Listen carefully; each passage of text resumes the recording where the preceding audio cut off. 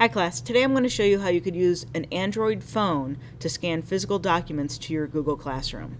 Before you get started, you need to have two apps downloaded onto your phone, the Google Classroom app and the Google Drive app.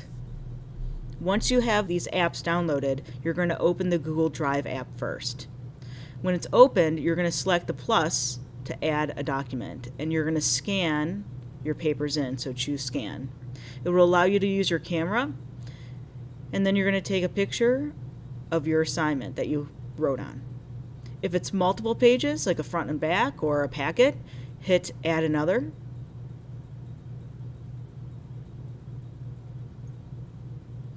And then go to your second page. Take the picture. Hit OK. And then we're going to add 3 pages to this one and do the same thing.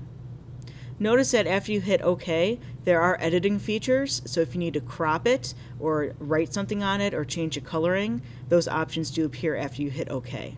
But we're going to say save and think that they're all good. It'll ask you to name the PDF file, so we're going to call it Chapter 1 Notes.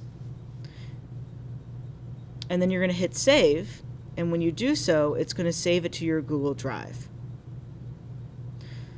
After it's saved to your Google Drive, you're going to go to your Google Classroom app or go to a computer and open it on the computer instead. Either way works. You're going to go to your class,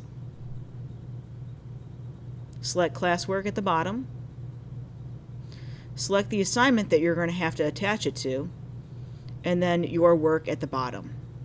You're going to add an attachment, go to your Google Drive, find the file that you named Chapter 1 Notes. It should be a PDF. Hit OK or choose. And then you are going to turn in. Confirm and you're good to go. Hopefully that was helpful.